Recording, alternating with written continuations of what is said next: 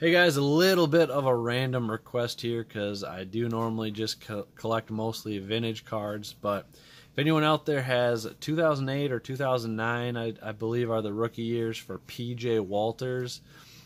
He was a pitcher for the Cardinals when he got drafted, and for a period of time he did pitch for the Twins as well. But he's a friend of my uncle's. I think it'd be cool to collect some numbered cards, refractors that are not autographed by him, so that I can ship them off to him and have them autographed, because again, he's a friend of my uncle's, so I can connect with him and get those autographed. So if anybody out there has some cool rare PJ Walters cards, let me know. Either comment here or shoot me a message on Discord. Hopefully someone out there can help me out. Thanks guys, God bless.